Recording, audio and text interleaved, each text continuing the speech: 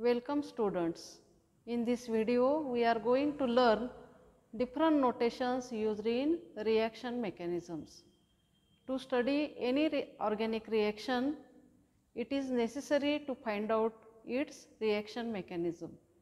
And while writing reaction mechanism, different notations are used. And we are going to learn what is the meaning of that different notations and when these notations are used. First we see the simple notation, that is dash. It is represented like this, and that dash represents the covalent bond, and we know that the covalent bond is formed by sharing of electrons. Covalent bond are of two types, sigma bond and pi bond. In hybridization lectures, we see what is meant by sigma bond and what is meant by pi bond. Both sigma bond and pi bonds are covalent bonds, and covalent bond is represented by a dash. For example, the simple molecule hydrogen chloride. In case of hydrogen chloride, the bond between hydrogen and chlorine is of the type covalent bond. Therefore, that covalent bond is represented by dash. The another example, for example, this is the compound methyl chloride or chloromethane. In that case, there are 4 sigma bonds. Carbon forms 4 sigma bond with other 4 atoms, 3 with hydrogen and 1 with chlorine. When there is unsaturated system, then compound contains carbon double bond carbon. In that case also, these bonds are the covalent bonds, and the covalent bonds are denoted by a dash. We will see the next notation, that is curved arrow. This is the curved arrow. When we see the reaction mechanisms, such type of curved arrow is used to show movement of pair of electrons. For example, in case of hydrogen chloride, the bond is of the type covalent bond, and covalent bond is formed by sharing of electrons, and in that case that curved arrow indicates that this is the movement of pair of electrons, and the movement of pair of electrons is towards chlorine atom. Therefore, after movement of pair of electrons, these two ions are formed, H plus ion and chloride ion. Curved arrow, there are two parts, one is head and another is tail. The head indicates the origin of electron density, and the tail indicates where the electron density forward or goes. That is, from head to tail the electron density transfers, and the curved arrow, it is used to show movement of pair of electrons. The another example, it is methyl chloride. In that case also, the curved arrow is shown to show movement of pair of electron. The electron pair between chlorine and carbon, it moves towards chlorine atom. Therefore, as carbon becomes electron deficient, it carries positive charge, and the electron pair goes towards chlorine atom. Therefore, chlorine atom carries negative charge. Phenol, in case of phenol, there are 2 lone pair of electrons on oxygen atom, and that lone pair of electron migrates towards benzene ring like this. As the curved arrow migrates towards it, there is a bond between oxygen and carbon becomes double bond, and as oxygen becomes electron deficient, it carries positive charge. Again, the electron density from that 2 carbon atoms, it migrates towards that carbon atom, and thus that carbon atom carries negative charge. Thus, curved arrow, it is used to show movement of pair of electrons.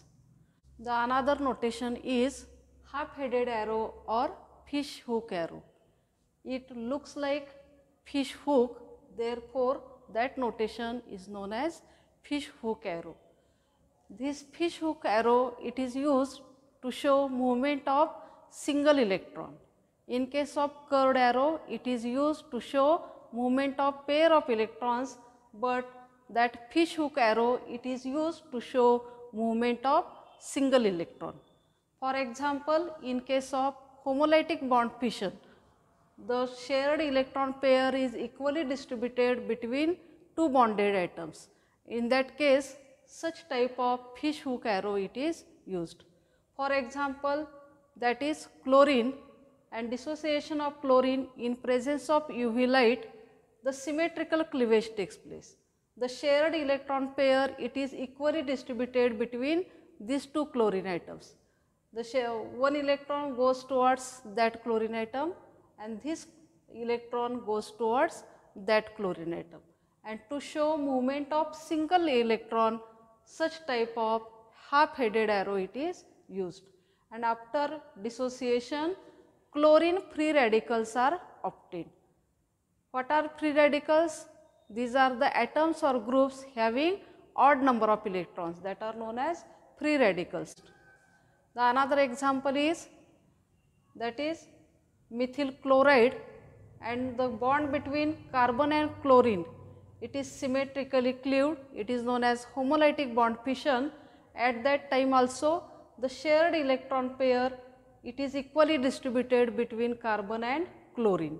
One electron goes towards chlorine atom and one electron goes towards that carbon atom, and after dissociation we get methyl free radical and chlorine free radical.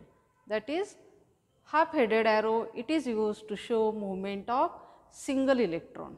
The next notation, that is double-headed arrow. The double-headed arrow looks like this, and that double-headed arrow it is used to show resonance between two structures. For example, in case of conjugated system, the resonance takes place. Resonance means redistribution of pi electrons, and that redistribution of pi electrons it is shown by double-headed arrow. That pi electrons are moved between these two carbon atoms, and such type of resonating structure is formed. Remember that this is the curved arrow which is used to show movement of pair of electron, and this is the double-headed arrow which is used to show resonance between these two structures. This is structure 1 and this is structure 2. Structure 1 and 2 are the resonating structures, and that resonating structures are shown by like this. For another example, it is benzene. In case of benzene, these are the two resonating structures of benzene. The only difference between these two structures is that the position of the double bond. In the first structure, there is a double bond between these two carbon atoms, and in this structure there is a double bond between this and this carbon atom.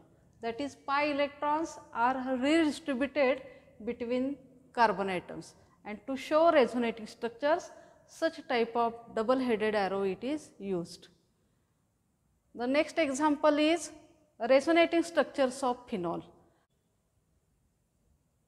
These are the resonating structures of phenol, and phenol has number of resonating structures because it contains lone pair of electrons on oxygen and also 3 pi bonds in benzene ring.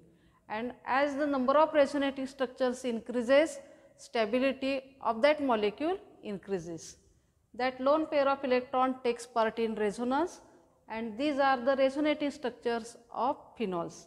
And in between that two resonating structures, the double-headed arrow it is used, and remember that double-headed arrow it is used to show resonance. Thus, in this video we see different notations like this. It is dash which represents covalent bond. The second is curved arrow which indicates movement of pair of electron.